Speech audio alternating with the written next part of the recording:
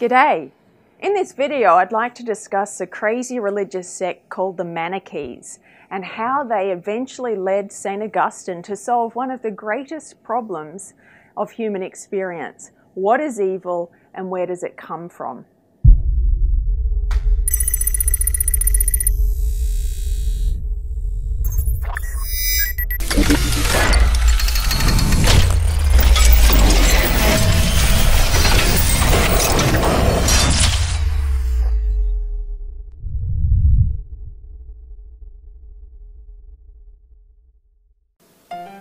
The usual solution to the problem of evil on offer was that of Gnosticism, which says we're living in a dualistic world with bad things that are material, which we have to escape from, and good things which are spiritual, which we need to escape to. One of the problems of a radically dualistic Gnosticism is the problem of knowledge itself.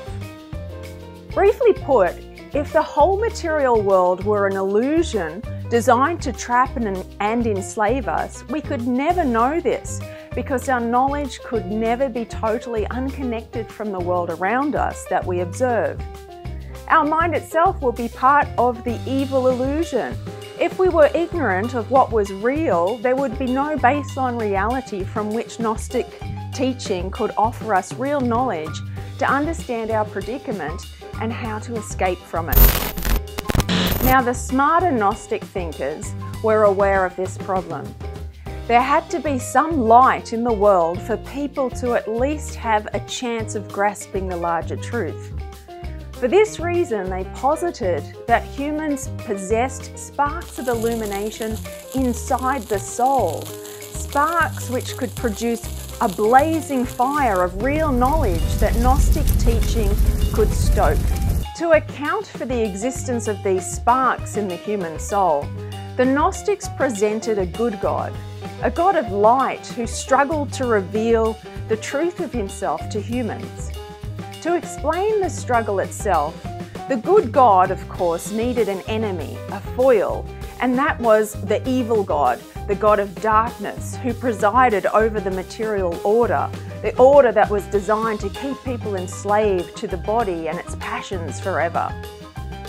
Such was the view of the Manichees, a sect of Gnostics whose leader came originally from faraway Persia, but whose teaching had gained something of a following in the Latin West. With their emphasis on good and evil, the God of light and darkness, and salvation as freedom from slavery to the flesh, they often appealed intellectually to the same types of people who would have been attracted to the authentic Christian gospel. In fact, the founder of the Manichees had claimed to be a disciple of Jesus Christ and was able to cite scriptural teaching where it suited him, but also the sacred writings of Hindus, Buddhists, Zoroastrians, and others. He thus had the cachet of being a repository of the combined wisdom of all the great ancient religious traditions of the world. The Manichees had a worldview that was convincing enough that St. Augustine himself spent 9 years with the sect before becoming a Christian. What on earth did Augustine see in this sect?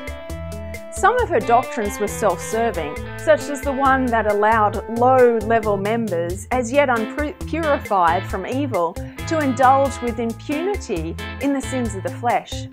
Other doctrines were bizarre, such as the one that fruit cries when picked from fruit trees, and thus one ought never to pick apples.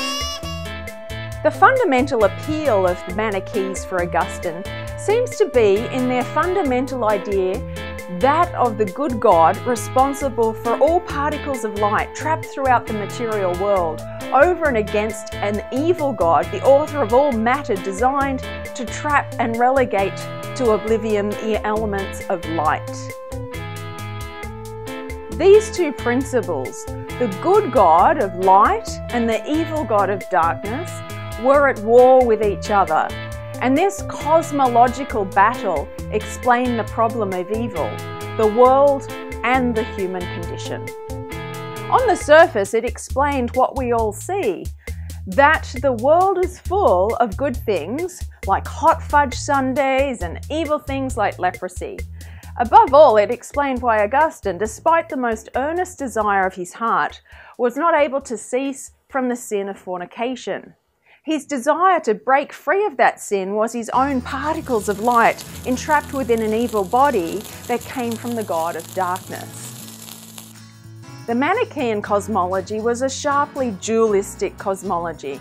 The good God had no connection at all to evil things, and those came from the evil God. And boy, could we run down the list with the good God being in charge of the things we like, and the evil one in charge of the opposite things we don't like. There was a God of light and a God of darkness. There was a God of spirit and a God of flesh. There was a God of freedom and there was a God of slavery. There was a God of life and a God of death. So far so good, right? A pretty believable system that accounts for the world as we see it and the human person as we observe him, full of some good things and other evil things, and in a cosmic struggle with each other. But here's how Augustine figured out the system was false. Run through the attributes of the good God: God of light, life, freedom, spirit. And then run through the attributes of the bad God: God of darkness, God of death, slavery and flesh.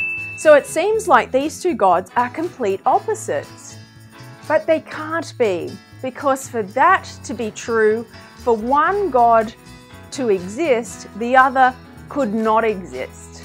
But the good God must exist. His existence is necessary to explain the existence of good things.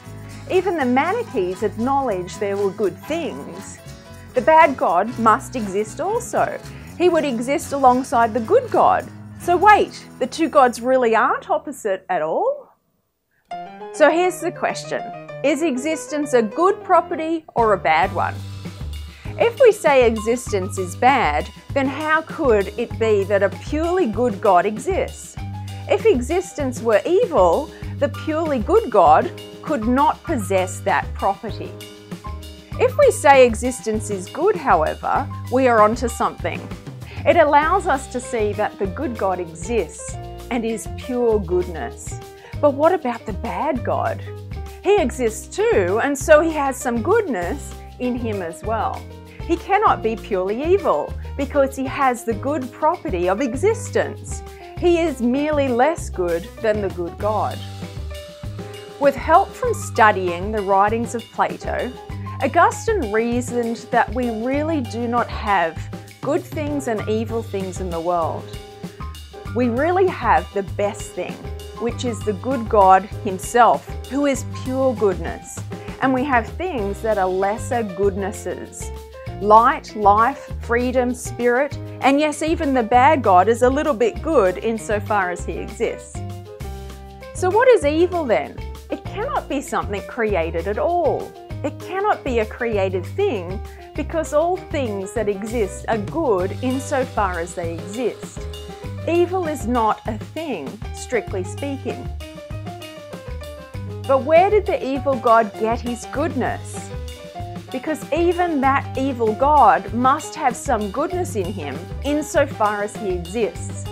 The goodness that the evil God has must be caused ultimately by the good God, who is the author of all goodness.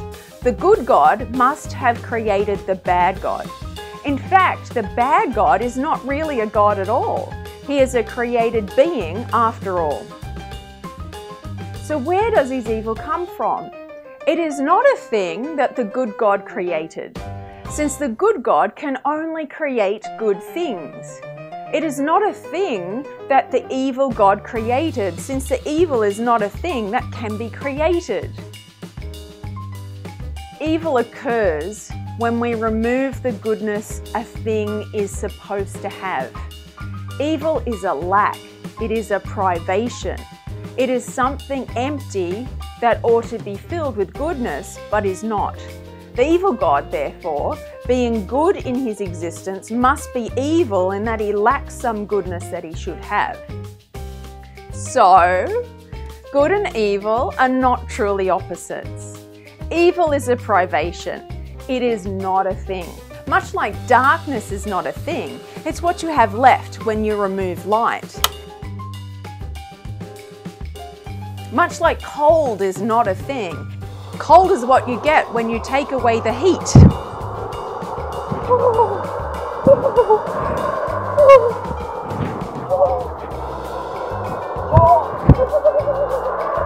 Evil is what occurs when you remove some of the goodness a thing ought to have. But you can't possibly remove all the goodness of something to get pure evil. Why? Because if you take all the goodness away from something, it means that the thing ceases to exist entirely. So that's why the dualistic system of the Manichees completely falls apart. It failed to see that all things have at least some goodness insofar as they exist. The Manichean system's great supposed strength was its ability to explain the problem of evil. St. Augustine figured out its fatal weakness was that it could not really explain the problem of good.